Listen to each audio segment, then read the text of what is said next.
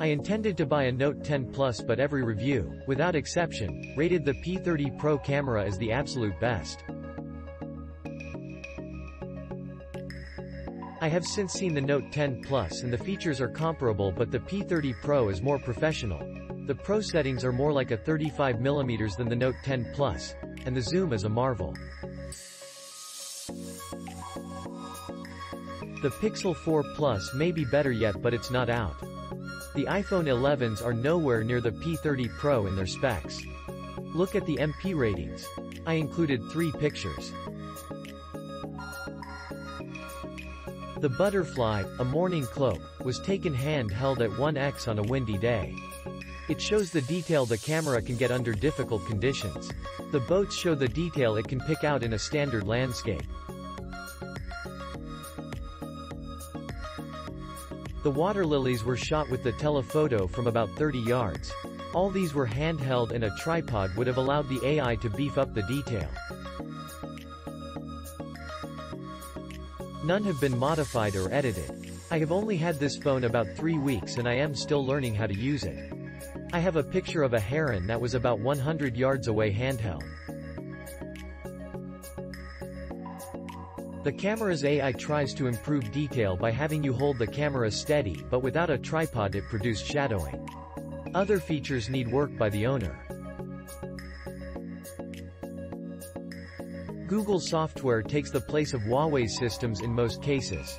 This is not always smooth for me as I am not an expert on the area.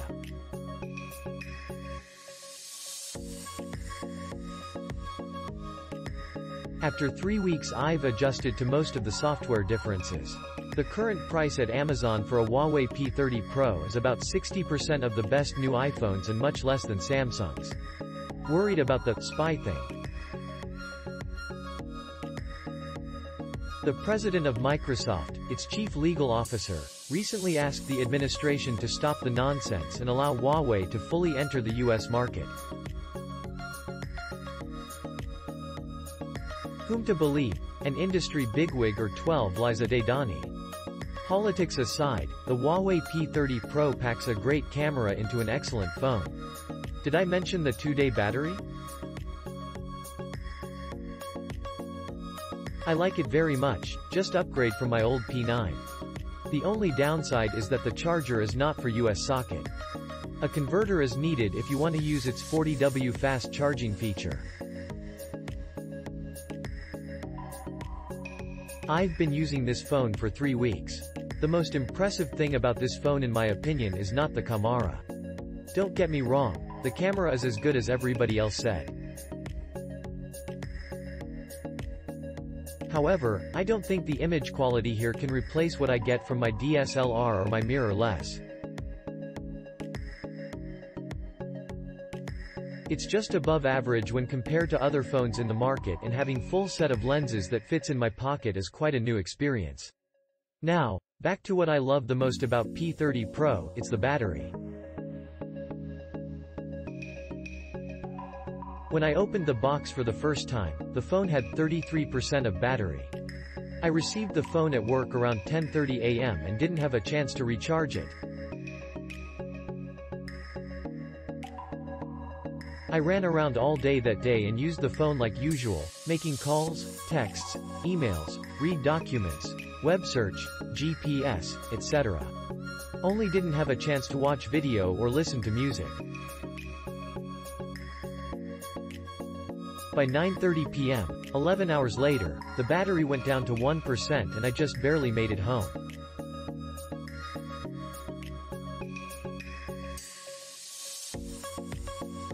So, 33% for 11 hours with normal usage is pretty good for me, considering my old phone can never last more than 4 hours in the same circumstance. After the first day, I always start the day with 95 to 100% battery. My days normally start at 8:30 a.m. to 10 p.m. I've always come home with 40% left after 5 hours. This is definitely new to me. No more power bank, no more looking around for an outlet to charge my phone, no more fighting over the charger with my wife and kids when we're outside. No more rushing to my bedroom to charge my dying phone when I get home, etc. I can use my P30 Pro as much as I like when I am outside without worrying about putting the phone in battery saving mode. When I came home, now I can relax, sit in the living room a bit, spend time in the kitchen a bit. Unlike before that I have to run to my bedroom to charge my phone right away because it's about to die in 5 minutes. What a different sensation. Just an FYI, my old phone was a 2-year-old Samsung with 3600 mAh battery. My wife's is a year-old iPhone that battery always run out at the end of the day. P30 Pro lasts all the way through the night. The second best thing about this phone is the charger. I used Samsung all these years and very familiar with their fast charge. However, I've never seen anything like Huawei's Supercharge. It's just crazy fast. A lot of times at night, I went to bed and forgot to charge my phone. Woke up at 5 AM to realize it and start charging the phone. Usually, the phone has about 35% left. After taking shower and getting dressed, which took me about 20 minutes, once I am done the phone will be charged up to 90% already.